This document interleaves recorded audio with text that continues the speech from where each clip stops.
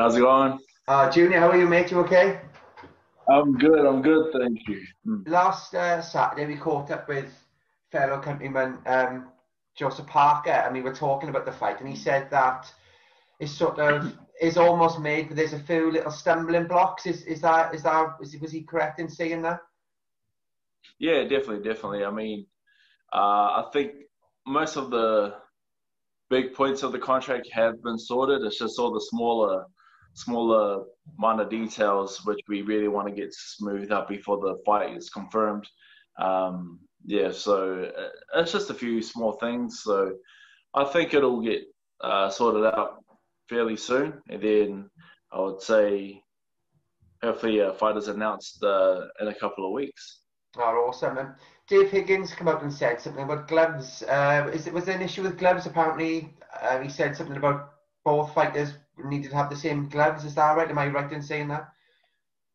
So for our team, we just want to make sure that there's no room for any tampering or any type of foul play. So what we want is just basically us having on the same gloves, so that eliminates any type of conspiracy sort of thing, so we just want to make it an even playing field, or like as close as we can, and then so at the end of the day, it's just me versus Joseph Parker. Wicked, mate. Um, Speaking of Joseph Parker, have you got a lot of respect for Joseph? I think I'm right in saying he's the first heavyweight world champion from New Zealand. Is there a respect there between you two guys, or is there maybe a bit of needle? Um, no, for sure. I mean, there is definitely a huge respect for him and his team. They have produced the world champion Joseph Parker. They have caused the boxing world to actually look towards our Yeah. side of the world, which is great for all of us. So I've got a huge respect for them. I've got a huge respect for Joseph Parker as well, and which is actually why I can't wait for this fight, because what this fight brings on a lot of eyes and a lot of possibilities if I come through this fight on a better end. So yeah. Oh, wicked, mate. Um, do you feel you've got maybe a psychological edge over Joseph Junior, because you've beat him obviously twice in the amateurs, and I think you beat him the last time you fought. Is that right? So I beat him the first time we fought, and then the last time we fought. So that's just I think that's just up to Joseph Parker. If that's still lingering in his head, then of course I'm going to come into the into this fight better mentally. But I think that was a long time ago. I can't take in too much from those fights because Yeah. they were so long ago. Things have changed. Those were I think the last time we fought was I think it was 2012, mate. I think. yeah 12. Shucks, was that 3 rounds? I can't remember because the amateurs have changed so much, because they went from 4 2-minute rounds and then 3 3-minute rounds. I can't remember which one it was, but by the time we fight, it's gonna be 12 rounds, so it doesn't really matter. Yeah, Um, I just can't wait, man. mate. When we spoke, and he said he's going to come out and he's going to become more of an aggressive fighter and less sort of cautious. Does that play into your hands a bit more, do you think, or maybe not? We'll see. I mean, there's been a lot of times where Joseph Parker's has said a lot of things before the fight, and he always promises this and that, but you never know what you're going to end up in the ring, when it actually comes to fight day. So so in terms of promising what you're going to bring to the table, I don't really pay too much attention to that. He'll say this and that, but at the end of the day, I think I think a boxer's job is just to expect anything. Yeah, So man. so despite what he says, I don't really expect anything major from him. I'm just going to quickly adapt to what I have on the day. How big a fight do you think is going to be? Obviously, two New Zealanders meeting in New Zealand. Surely it's got to be fans that have to come to that. Do you think there will be fans present, Junior? Yeah, there is most definitely going to be a big crowd. Like in terms of this pandemic, hopefully there is actually a crowd. So if we are allowed a crowd, then I am definitely hoping for a huge sellout stadium for the likes of me and Jospeh Parker, because I think this is probably like the biggest fight that we've had here in a long time. I think the last time we've had a huge domestic fight was a few years ago, and it was between Shane Cameron and David Tua, and both of them were kind of at the. David Tua was kind of coming back into his career. Yeah. Whereas for this fight, we have two young at the pinnacle, really. Possibly, looking at boxers going for it. So yeah. So I'm expecting a big fight, and I'm expecting New Zealand to see it as a big fight as well. Beating Jospeh Parker, I know that you're looking past it, obviously. It put you right in the mix of the division, really, with the WBO. When you think about, Derek Chisora versus Alexander Usyk, you'd sort of be in line next to fight the winner of that. Is that a fight that excites you? And who would you prefer to fight maybe out of them two if you could pick? Well, I fought Usyk back in the amateur days, so for sure I would love the rematch. I mean, he took me to school back then, so for sure I would love the rematch. But then a fight with Derek Chisora also brings a lot of excitement because of what he is. Yeah, he's a great fighter. He's a come forward fighter. People always love his fight. So of course I want to face him as well. I mean, that potentially could be in the UK. Obviously, Derek is a massive UK following. Thoughts on coming to the UK to fight, Junior? Would you be up for that? You guys have such a big pool of talent there, with big boys and just massive fans, behind your fighters. It'll be a pleasure if I could fight there. So, if I got the call, hey man, I'm definitely coming. Wicked.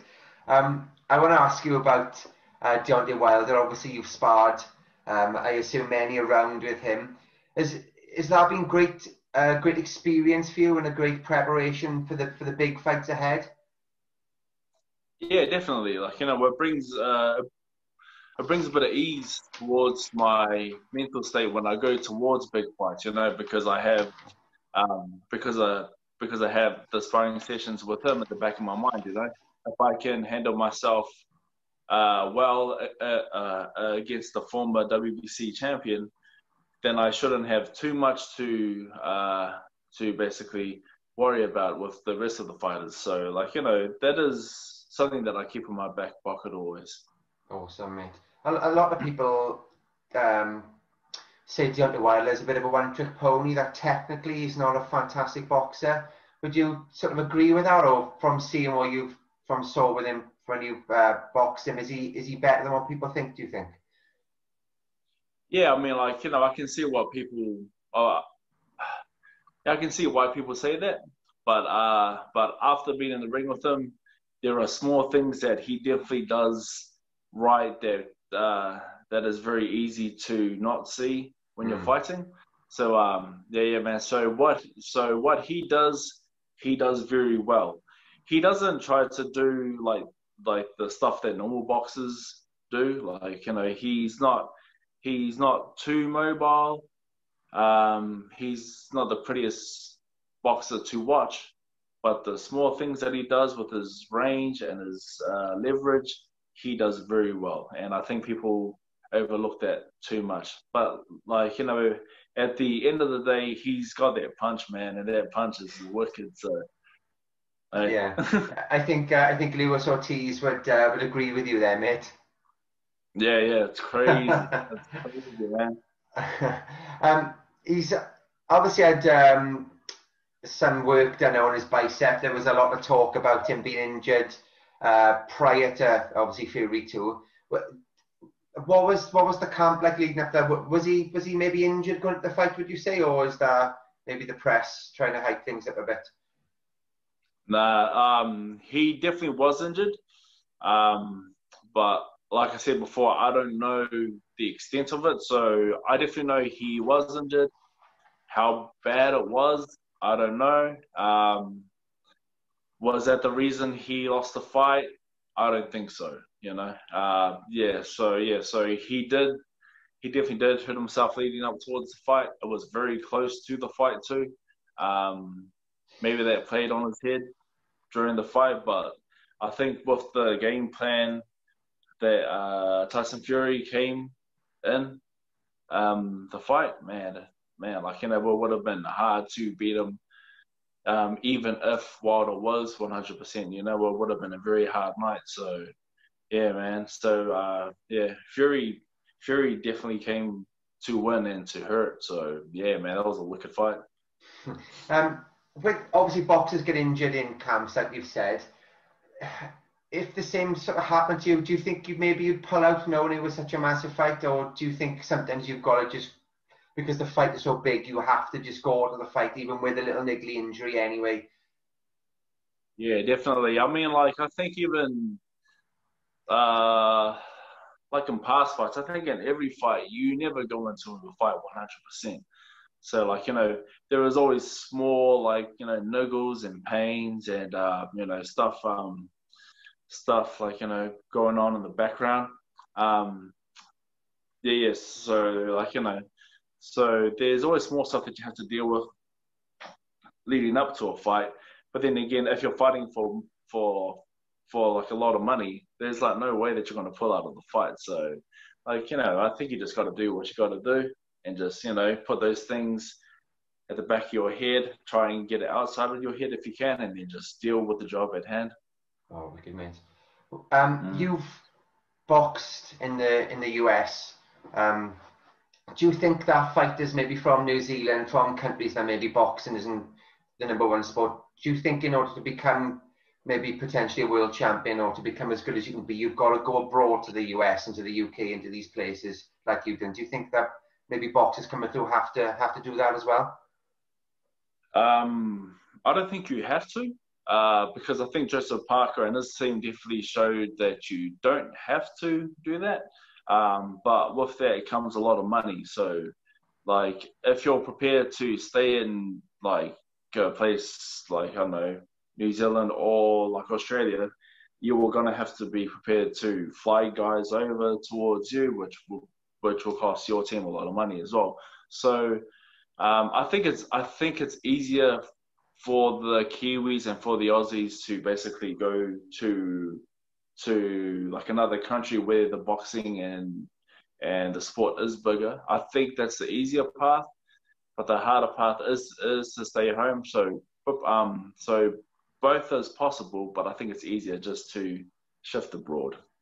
Definitely, mate. I suppose you're quite lucky. Obviously, there's Jospeh Parker there in New Zealand for you to fight in your division. I spoke to Michael Zarafa yesterday in Australia, and obviously Tim Tszyu is coming through, so that's a great domestic fight.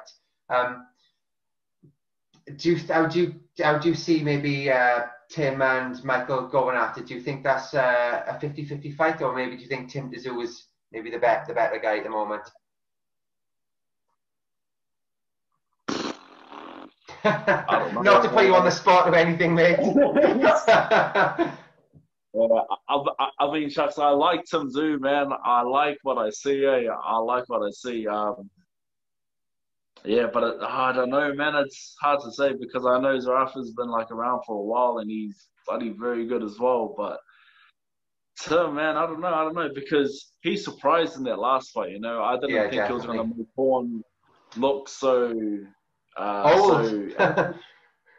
So like Tim very well could win this fight, but I think going in, I think it is 50-50 going in. Oh, good, mate.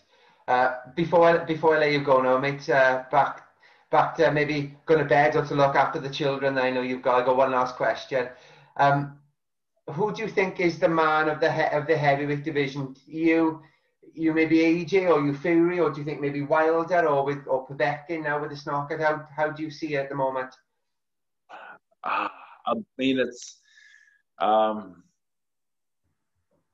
first name that comes to mind is Tyson Fury, but it's kind of hard not to say it's Anthony Joshua because of what he's done.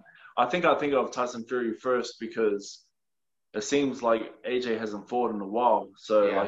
He's not really fresh in my mind. But the stuff that he's done is huge. So I think the man of the division right now,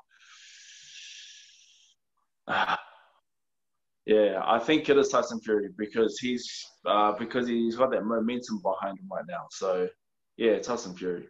Tyson Fury first and AJ second, do you think? Yeah, pretty much, yeah. If I had to ask you for a prediction, if they did finally meet that we're all hoping for, how do you think that fight's going to play out, mate? It's going to be a good fight, man. It certainly is. A good fight, man. That fight's going to be a good fight. I would definitely lean towards Tyson Fury, but AJ, man, he really surprised me on how fast he switched his styles on the rematch with Ruiz, when he went from like a forward counter puncher towards boxing at the back foot sort of thing. Yeah. So from the speed that he could quickly adapt styles, man, that was amazing to me. So I think a fighter like that is going to be hard to fight against. So yeah, man, I just can't wait for that fight for sure.